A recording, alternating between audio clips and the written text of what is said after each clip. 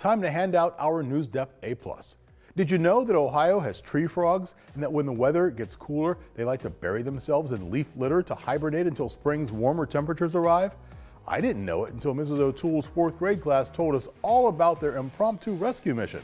This week's NewsDepth A+ Award goes to Mrs. O'Toole's class for using their research skills to help Mother Nature. Like many of you, the students at Pattison like to head outside for some fresh air and a mask break. One morning, the class noticed a frog on the wall of the school. Nearly a week later, the students used their science skills to observe that the frog was still up on the wall. The frog was up there for a long time, they write. We were getting worried he would starve or freeze. That's what Kadence told us. I suggested that we do some research and figure out what kind of frog it was and if it would be okay up on the wall, added Natalie.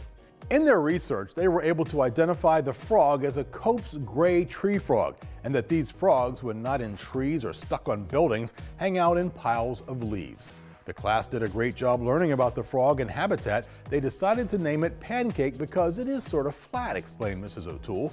With some quick thinking and help from Mr. Meek, the building custodian, they were able to rescue Pancake. After a quick ride in a pencil box back to the woods, Pancake took a few hops and disappeared into a pile of leaves.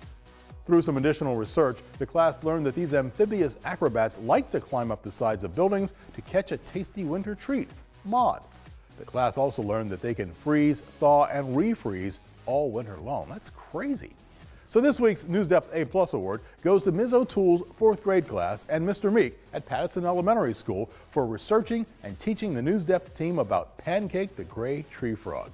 Great job using those research skills.